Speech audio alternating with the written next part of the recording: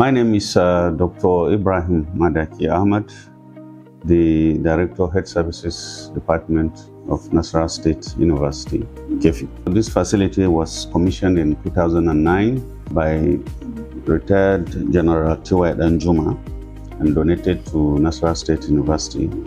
And the facility has been operational since then for almost 12 years before a serious upgrade of the facility was undertaken under the leadership of our amiable Vice Chancellor, Professor Suleiman Bala Mohammed. The facility is for the health of the students and staff of Nasarawa State University and also the surrounding population around the university community. We have a range of various services that any hospital can serve its own population.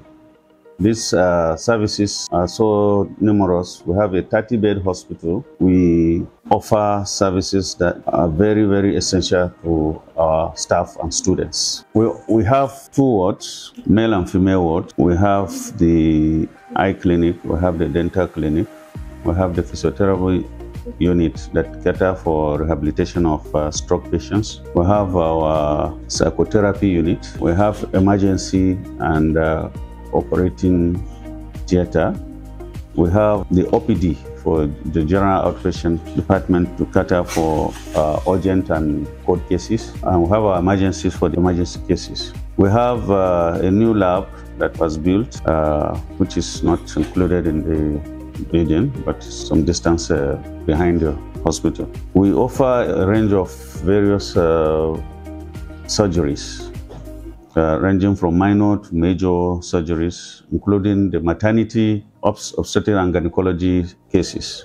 And we have our radiology unit, which we carry on various imaging, medical imaging, such as the scanning and the X-rays and other imaging that is available. Our X-ray department has a digital X-ray that has been upgraded to from the normal analog X-ray. So we've bought a lot of equipments to all these units just to upgrade the hospital.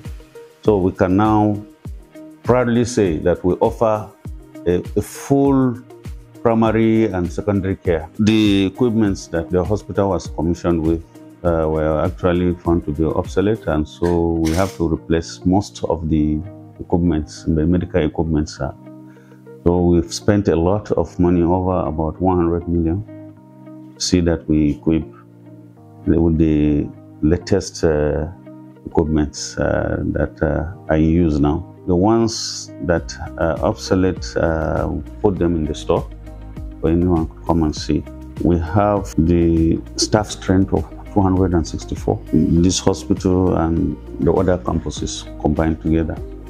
And so because of the various units that have been created and made functional, we employed about 187 ad hoc staff in addition to the 77 permanent staff that we have. And some of them are in Pianco, some are in Lafayette campus, some are in Gudi campus. The remaining bulky staff strength is this hospital. We do intend to add more equipment to our maternity ward, the phototherapy machine, which we don't have now, and also a hormonal analyzer in the lab, which we have not bought. We have one consultant on sabbatical who is going to work with us this year.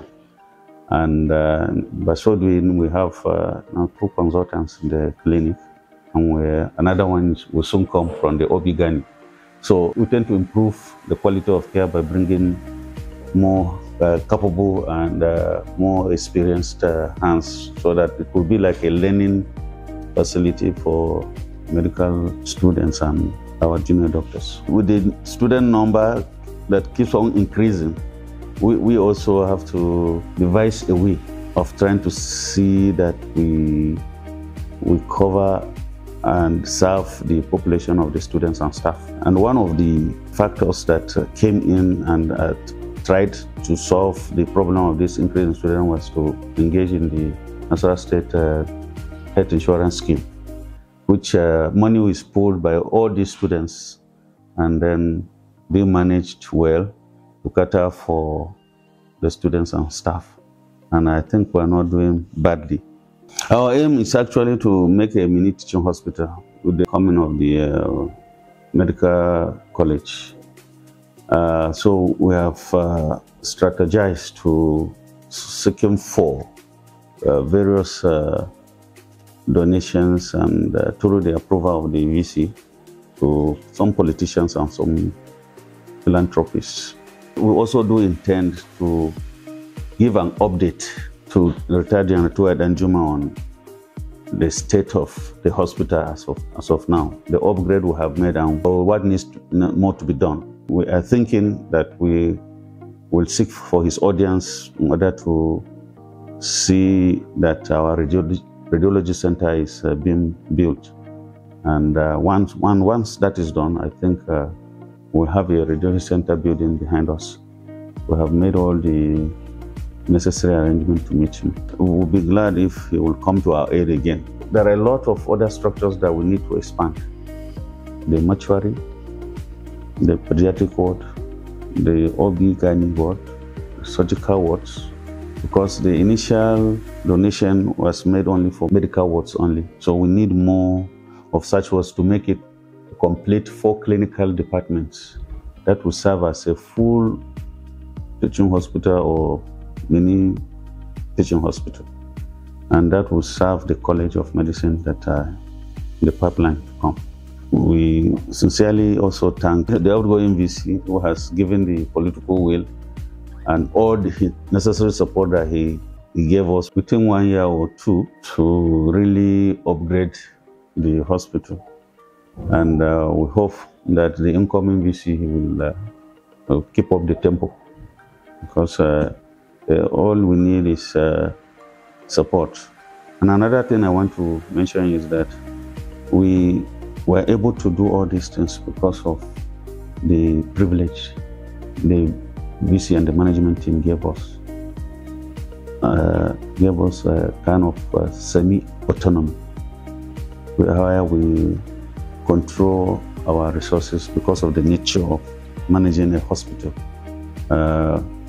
We have an approval limit and we have a budget, and so we spend from that budget.